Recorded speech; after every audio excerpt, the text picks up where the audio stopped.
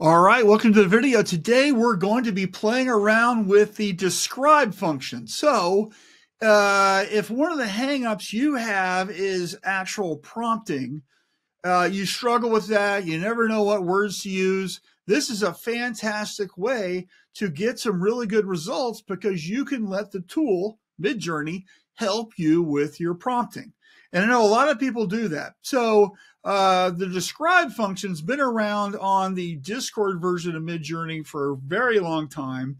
And that's just /describe. And then you can use that with any image and you get some prompt choices.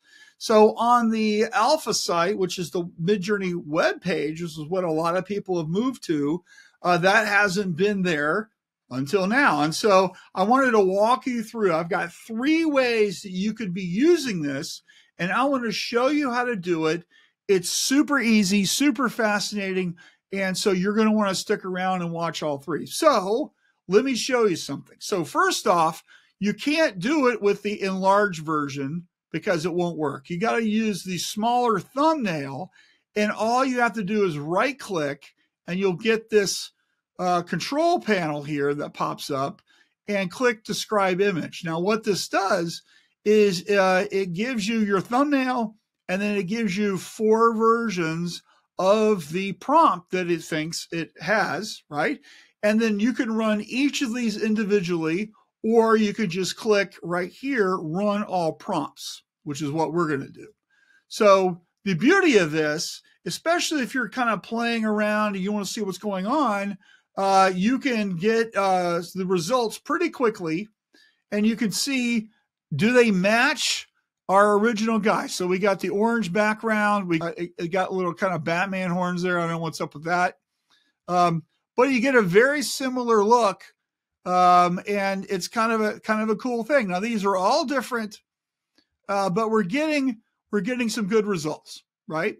So that's one way that you could use this. And of course, we can always change the prompt. We can edit it. We can get what we want. We can make it work. We can, edit or whatever, right? So that I'm not worrying about that. You know how to do that. So let's show you the next way that you could use the describe function, and that's with the explore tab. So let's just type in Viking, and we're to get some results. And what we want to do is, just like with our other thumbnails, let's find one that we really like. Maybe something a little different than what we had before. Let's do, I don't know, this one. So we just hit describe image. And when we go back over here to the create page, you can see we've got our thumbnail and we've got our 4 prompts. And then we hit run all prompts. It's going to give us 4 different versions of this, and this is an easy way we can find new images, and we can get something that's similar to our image in style but looks different. And let's just check these out. And so these are all different, with different art aesthetics and different way of looking at it. And I really like that one. That's kind of cool.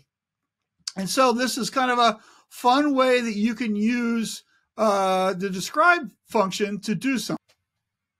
And the third way of doing this is going to be to upload an image. And so we do that just by clicking the icon here in the prompt window, and then choose a file that you have on your hard drive and upload it.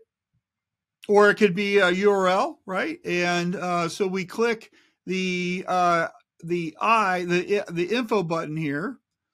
And then what this does is it gives us some prompts. And these are short little phrases that we can choose, right? So we can pick, a couple of these. If we want to pick the artist, we can. I'm not going to do that. And digital illustration, let's go with black eyes, has Warhammer, long braided beard, wearing heavy armor, with blue fog and grim, right? And then all we have to do now, if we want to, we can change some of our controls, but I'm not going to do that. I'm just going to hit go just to see what we get. Do we get something similar? So this is a way that you can upload an image, and then you can get a result that looks kind of like the image that you uploaded, right? And so that's 3 different ways that you can use the describe function. And so hopefully you can get something that you like and it has a good result for you. So let's check these out.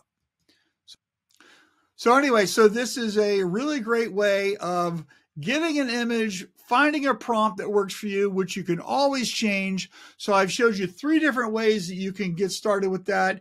So get started, try it, use the describe command on something today and just see what you get. If you got any questions or comments or anything, drop that in the comments section below. And don't forget to subscribe to our Midjourney Experience newsletter. We publish weekly, $12 a month with tips and tricks just like this for you to learn how to use Midjourney better. So anyway, thanks for watching. Talk to you soon.